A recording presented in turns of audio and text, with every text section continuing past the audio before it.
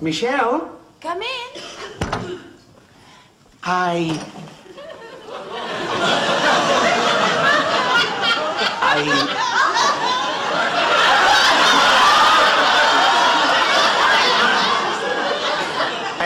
I see you're not quite ready.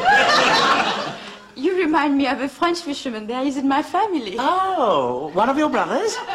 No, my grandfather.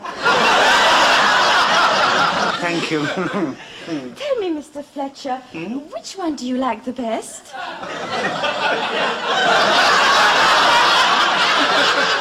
Well, both of them are very striking. One has the age on the... that one does stand out a little more. Okay, I'll wear this one. Oh, good. I'll leave you to it. Thank you. Thank you. What for? Everything.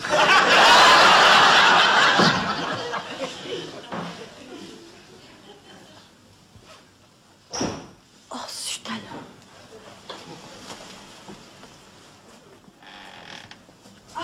Is there anyone there to help me? Okay. Oh, I thought Mrs. Fletcher was here. I'll come back later. No, anything I can do? Oh, it's only my zip. Oh, come here. I can give you a hand with that. I've had years of practice of these things. You women all... Put your shoulders back, love. That's right. You women always seem to have trouble with these things, don't you? It's coming. There we are. Fine. Okay. Fine. Thank you. Hang on. What are you doing?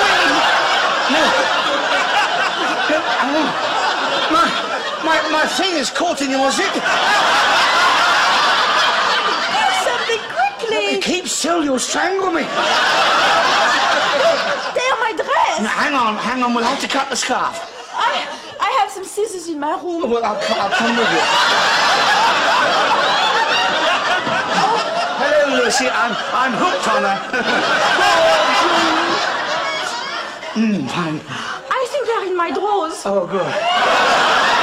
Oh! Kneel down, please. Oh. Can you find them?